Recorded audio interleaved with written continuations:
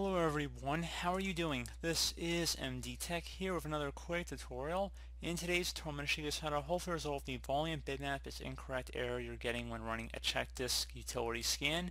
So the volume bitmap is just a file within the NTFS file system, and it's basically used to cluster the volume, and in the event that it's become corrupted or is triggering error messages such as the one that you are coming across on this video, in today's tutorial I'm going to show you guys how to hopefully go about resolving it without too much of a hassle.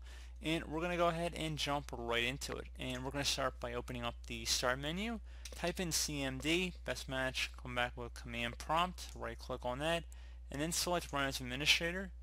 If you receive a user account control prompt, you want to left click on yes. Now I'm going to have a couple commands in the description of my video. I want you guys to copy the first one from my description. So just highlight over it and then Control C, or if you prefer to use your mouse, just right click and copy over. It doesn't really matter to me. And you want to go up to the top part of the command prompt after you've copied my first command.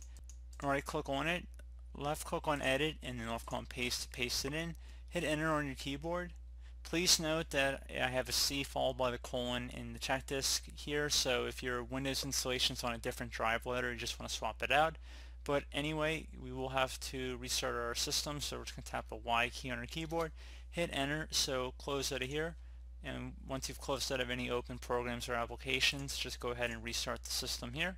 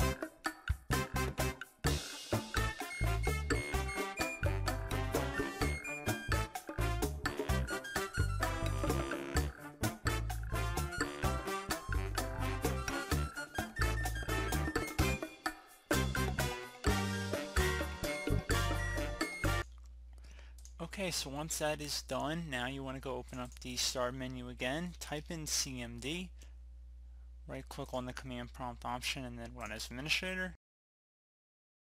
Select yes. Now you want to go type in SFC space /scannow. Scannow should all be one word attached to that / out front. Hit enter on your keyboard. It will take a few minutes to run, so just be patient.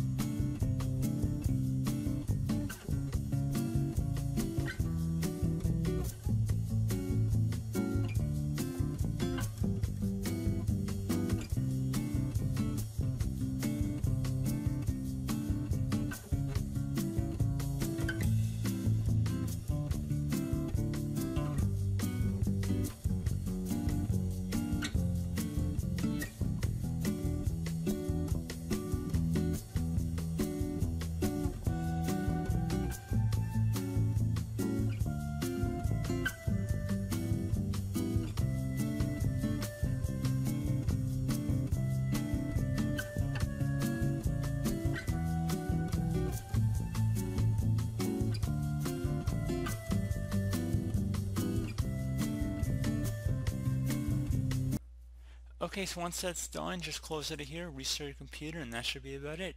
So as always, thank you guys for watching. Do hope I was able to help you out, and I do look forward to catching you all in the next tutorial. Goodbye.